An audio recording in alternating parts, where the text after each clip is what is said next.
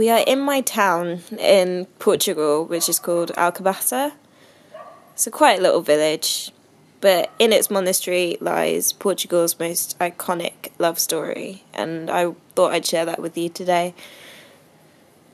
Ines was a maid. She was maid to Constance of Castile in 1340s, and Constance was recently married to the heir to the throne, Pedro the prince.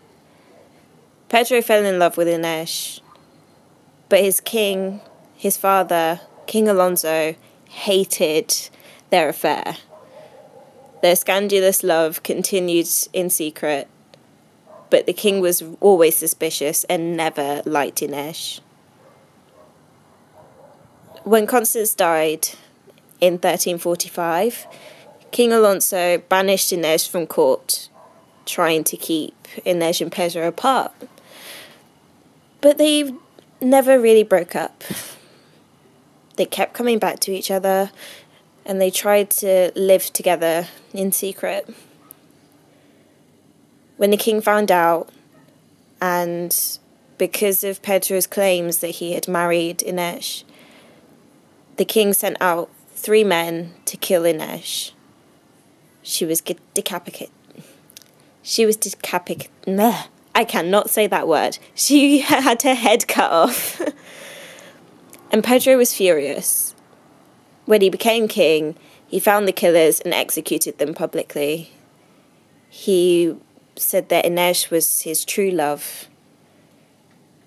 His wish was that Ines's body was exhumed and buried in the monastery of Alcobaça, which is what I'm showing you now, where he would one day be buried too.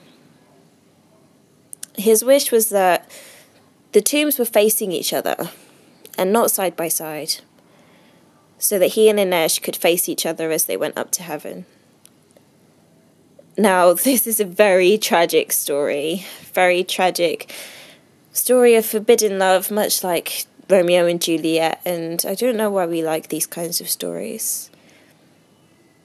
They're really saddening and deeply flawed. We can't seem to find the romance in our own really mundane, vanilla love stories that we have going on. But even if you think you do have the most vanilla of love stories, you still have one. So what's yours?